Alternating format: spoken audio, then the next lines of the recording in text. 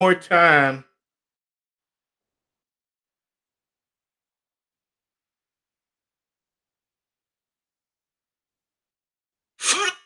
All right.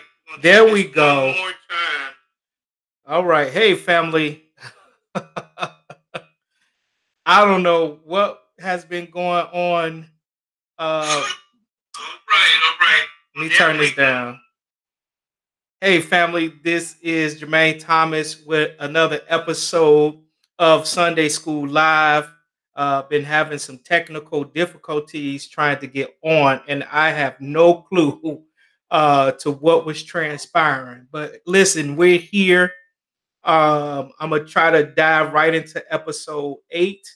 Um, and so, if you pay attention to the ticker below, the title of these episode series from 7, which was last week, to today's episode 8, exploring and rethinking what is spirit and truth. And it start a new series starting a new series starting a new year. And also, I'm looking for some podcast platforms that'll be good, and that'll be an opportunity to watch us and listen to us on podcasts as well. So welcome to another episode of Sunday School Live with your host Jermaine Thomas, aka the Professor. Let me do some other technical stuff here and record this. I usually play my theme music, Father Abraham, but let me see. Well, we're late.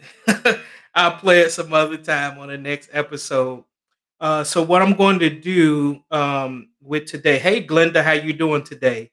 Been having some technical difficulties getting on here for today's episode, but we're going to jump right in to our subject matter of exploring and rethinking what is spirit and truth with your host Jermaine Thomas, aka the Professor. So thank you for tuning in and tracking with us.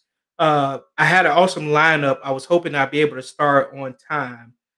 So I'll probably redo this episode because it's late in into the show. We would have been halfway done probably by now, and I got a lot of supplemental content to cover.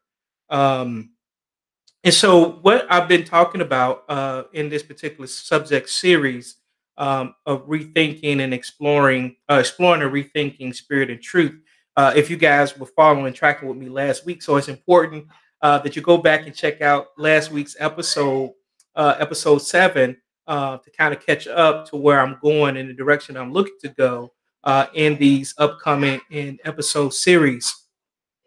And so, with that, I was defining, spirit and truth. We often look at that as a two-word phrase, and so we looked at a biblical context understanding the of the phrase spirit and truth, which actually is one phrase that Jesus was referencing with his dialogue and communication with the woman at the well.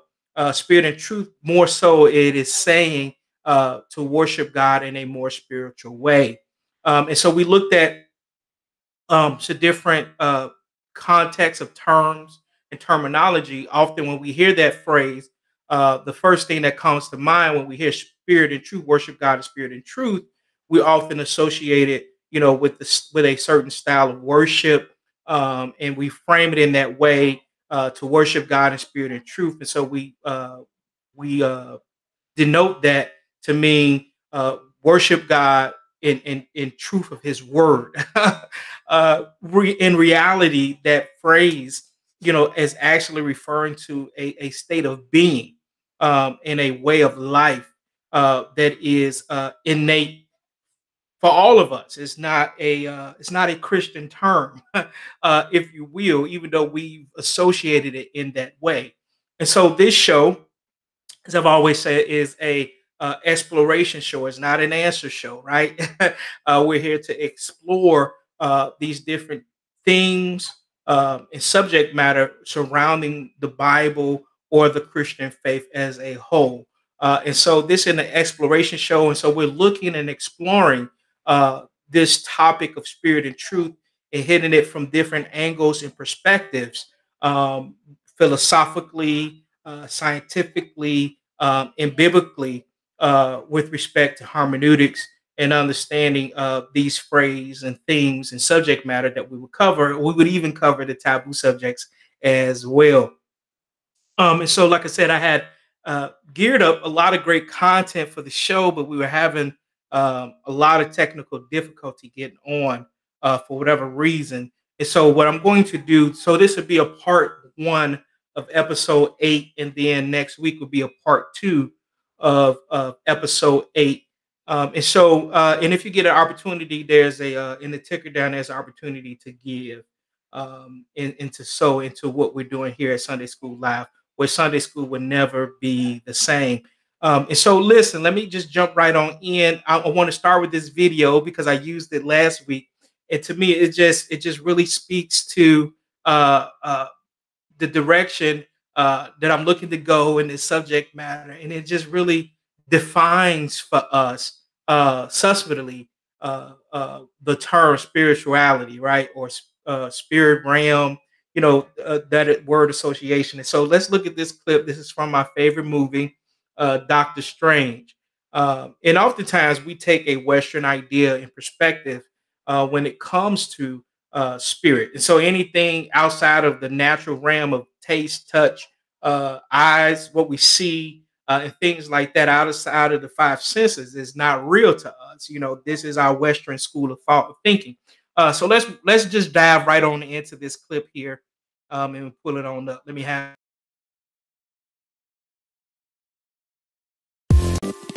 I spent my last dollar getting here. One way ticket, and you're talking to me about healing through belief.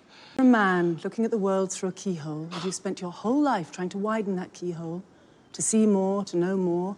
And now, on hearing that it can be widened in ways you can't imagine, you reject the possibility. No, I reject it because I do not believe in fairy tales about chakras or energy or the power of belief.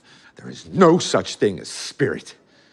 We are made of matter and nothing more. You're just another tiny, momentary speck within an indifferent universe. You think too little of yourself. Oh, you think you see through me, do you? Well, you don't. But I see through you!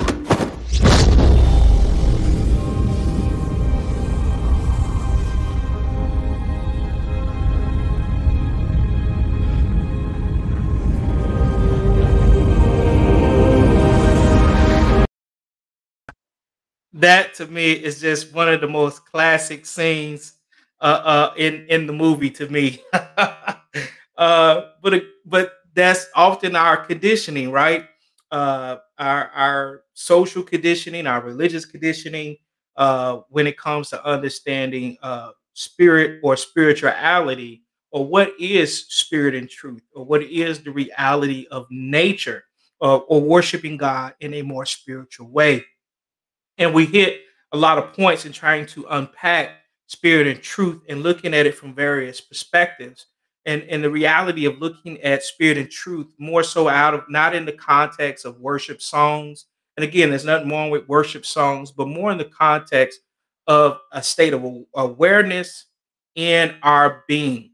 And so I wanted to again expand, our awareness when it comes to when we hear the word spirituality, and we hear the phrase spirit and truth, to just that it's more encompassing of something more substantive than what we've been traditionally or conditionally to associate that phrase or that term to.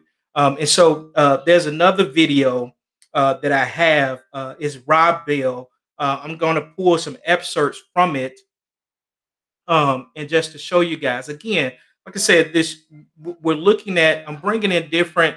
It's no different than if I was writing a term paper, or doing some research. I bring in other subject matter experts, right, and I bring them in to kind of get us to expand, our dialogue and our conversation around this said subject.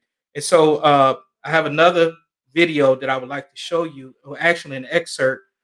So when you get a chance to, please go back and watch this particular video in its entirety. I think it is just phenomenal how he lays out, basically, if you will, this argument of understanding how everything is spiritual. Um, we've often associate spiritual as something um, that there's this dichotomy, if you will, or this dualistic perspective, and so we'll say spirit is out there somewhere, and then us physical is here, and so our association is to understand spirit is in the great beyond, right? Instead of a reality that's now, or that everything, as Dr. K. Fairchild would say, everything is spirit through and through, and he lays out in this video, very artfully and very technically lays out this argument about how everything is spirit through and through using science. And I love how that this marriage of science and faith is coming together to affirm a reality that has always been true, of us, what has always been true of creation, and I think he talks a little bit. He gets into the quantum physics of conversation. He touches on the premise of that a little bit. But just listen. I want to jump in and just to take this in, and I give some more dialogue around that as well. Hold on here. Let me pull this up.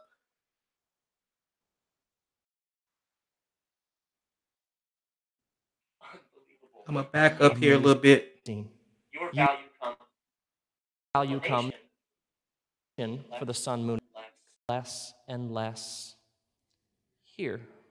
But you and I are a fusion of these two realms. Possible for religious institutions and for your money, how you handle relationships, open, and you're aware of it. You cannot deny what is central to your makeup as a human being. In the Hebrew, it's a brand new idea in human history. See, everything, dog. God's like, dog, yeah, hey, wait, that's my name backwards. What? Oh, one more, really? Yeah, one more. Whoa, okay. I don't know, cat. Cat. Hey, wait, I didn't make those.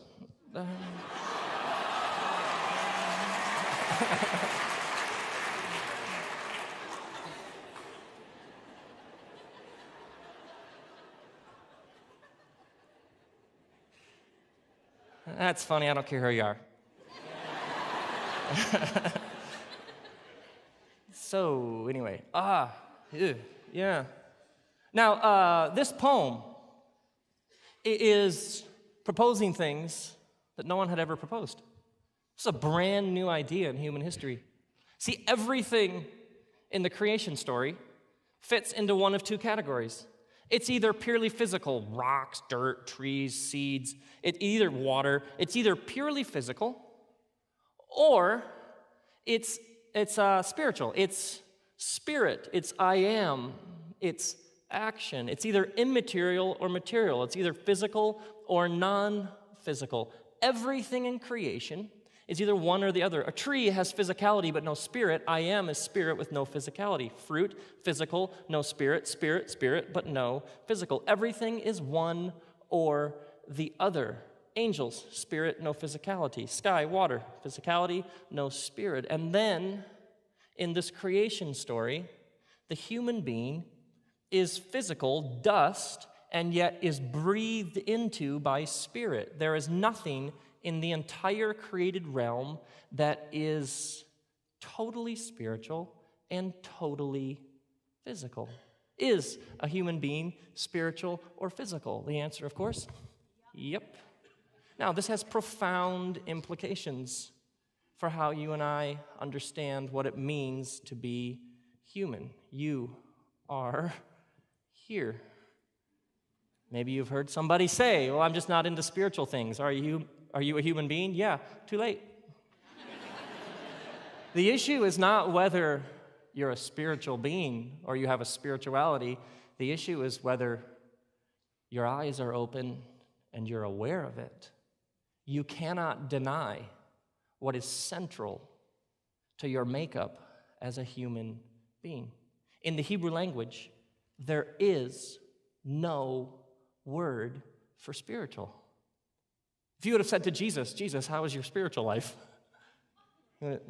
What? What do you mean? Because to label one area spiritual is to label other areas not spiritual. It's absolutely foreign to the world of the Scriptures. It's absolutely foreign to the worldview of Jesus. The assumption is that you are a fusion of two realms, and a human being occupies a totally unique place in the entire universe. How you handle your money, how you handle relationships, sexuality, forgiveness, reconciliation, business, school, work, play, recreation. Everything we do as an integrated being, 100% physical, 100% spiritual. These first Christians latched onto this right away. Whatever you do, whether in word or deed, do it in the name of Jesus Christ. What were they saying? Every act is a spiritual act. It's whether or not you're aware of the implications of what you're doing. Now, this has profound implications for how we understand what it means to be part of a church, because it's possible for religious institutions and for churches to actually work against an integrated, holistic spirituality. What can ever so subtly happen is that we emphasize certain things and in the process de-emphasize other things. What can happen ever so subtly is people begin to see God as dwelling in a certain place. Sometimes it's only with a certain person or a certain group of people. Sometimes it's a building. Sometimes it's an hour on a particular day of the week. And whatever so subtly happens is it creeps in that God is there. And obviously something powerful happens when people gather for the purpose of worshiping and pursuing this one true God. But ever so subtly what can happen is God is there, and if God is there, ever so subtly God can seem less and less here. But you and I are a fusion of these two realms. We are both. And so perhaps maybe a more biblical way to understand what a community or a church is it's a group of people who are bonded together in their pursuit of God. Obviously, they're learning to see God in each other, and God is powerfully present in their midst. But these are people who are being given eyes to see the divine everywhere they go. What is Jesus saying to his first followers? Whatever you do for the least of these, you've done for me. What is he trying to teach them? He's trying to teach them to live in such a way that every single interaction they have, they will be fully aware of the God who is present in that interaction. He's teaching them that all of life is drenched in the divine. The issue is whether our eyes are open enough to see it. Whether our eyes are open enough to see it. I just think that that is so profound. Again, uh, go back and check this video out. It's on YouTube, and it's by Rob Bell. And then actually, I'll post the name in the comment section so you guys can go and check that out for yourself. But I mean, that's just really profound. I mean, again, you have to go and watch the entire video, just certain excerpts and points and perspectives I really want to pull out, and then have a dialogue, and then pull in some other supplemental material to keep this conversation driven and to just spark that interest in many of us that's watching. And maybe you've had questions, about spirit and truth, or, just, getting a greater grasp of awakening to this reality of being. That Father is not out there somewhere. And like you said, that is so true that, and what I talked about in episode 7 is that how we're sometimes religiously conditioned in association with terms, and so we maybe give an affix to God and saying God is here, God is here in the place. I have a very charismatic background. So we have to we pray God down, right? We had to pray God down. The reality of praying God out was not even a concept to consider, right? Because out of our belly shall flow rivers of living water. So the notion was is that we had to get to church in order to have this encounter with God, and not really settling on the idea of what the scriptures testify to, right? That he is nigh unto us. We quote the scriptures, greater is he that is in us than he that is in the world, but not really awakening to this reality, of the substance of the reality of who we really are.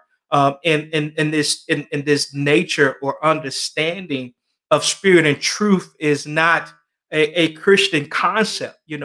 Jesus wasn't on the scene to start a Christian church, or a Christian religion. Jesus was there on the scene to remind humanity who they really are.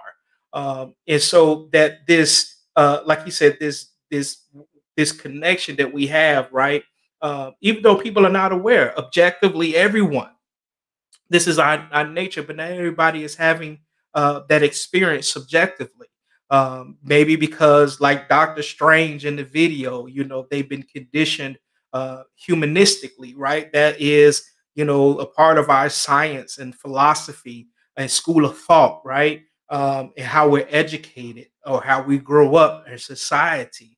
And so movies like this, I believe, is awaken us to what's in us. I remember as a child, right, how me and my youngest sister would sit on our car at Michigan, and at night, well, not my car, my mom's car, and we would sit on the car at night and we just stare up in wonderment, in the stars, and wonder about creation, and wonder about our purpose in life.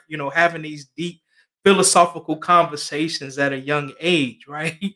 But then life happens, and so circumstance happen, and so you reduce life to living life on life terms. But Jesus came that we may have life, and life more abundantly, that God kind of life, the Zoe kind of life, right? Or to awaken us to the reality that we have a God likeness in reality of our nature, right? Because we're born from above. And that's what's true of all of mankind. That is what is true of all of humanity. And like he was pointing out, sometimes because of church, in our conditioning, we associate God with a certain place, and not realizing this is the reality of our nature. And so you see that, in his conversation with Nicodemus, in bringing Nicodemus into the reality, in making him aware that, hey, you're born from above. It's not about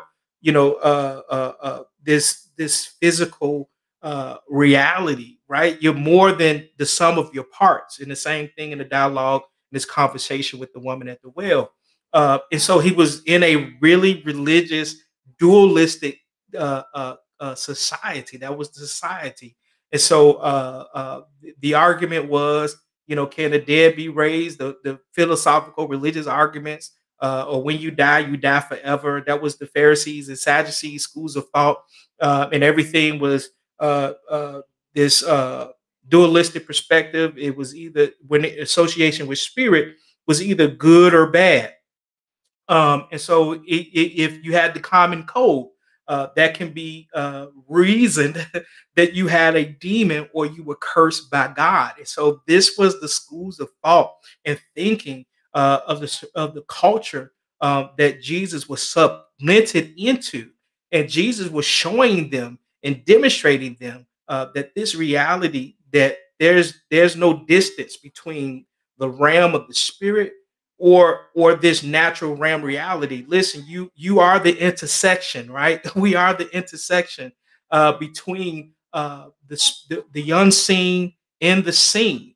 And so Jesus does these phenomenal things, right? Or these encounters where you have this encounter on the Mount Transfiguration, where the patriarch shows up, right? Um, and so in essence, Jesus is talking to the dead. There's an aspect of necromancy that's going on here. Hold on, Jesus.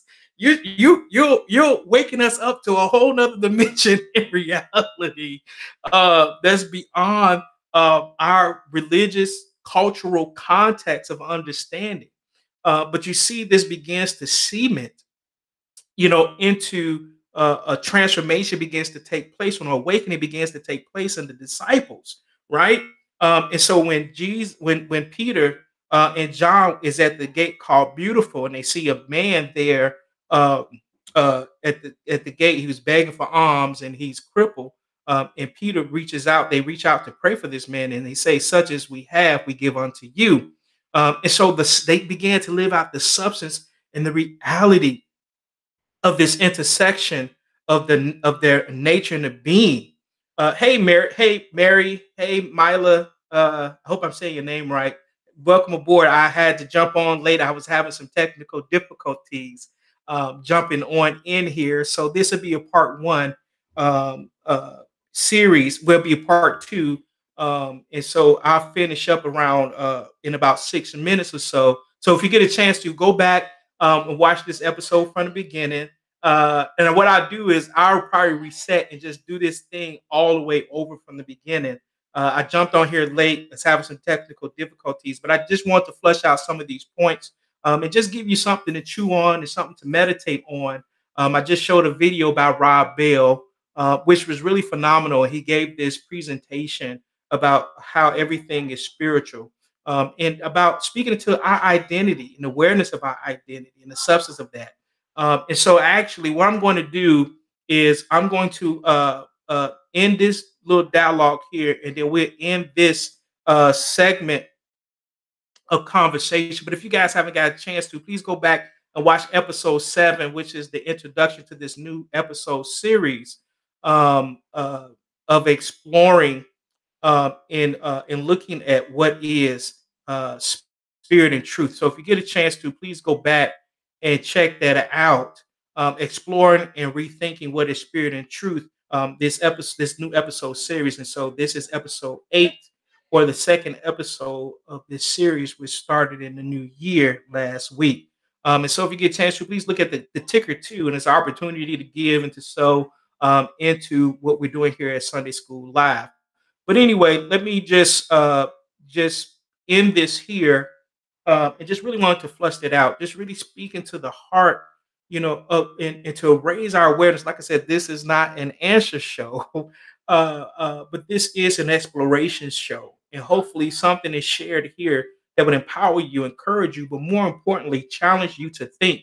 The central term to Jesus's message was metanoia, which is to change the way you think, change your perceptions of how you perceive life and how you see life, and understand that God, you are born from above. And so, this accessibility of living the God kind of life is accessible and available to each and every one of us. This is the good. This is the good news. I call this is the good news of Abba's heart. Abba meaning source. We live out of source. The kingdom of God is on the inside of us. And so the series is to just broaden our horizon than what we've been maybe religiously and socially conditioned, but broaden our horizon. So when we say these terms, we have more substance to an understanding of these terms and phrases like spirit and truth. And so that's the heart behind this episode series. But anyway, I'm going to go back to this Rob Bell presentation and end it there. And then we'll come back next week and hopefully no technical difficulties. And then we'll start over from the beginning there. So hold on here.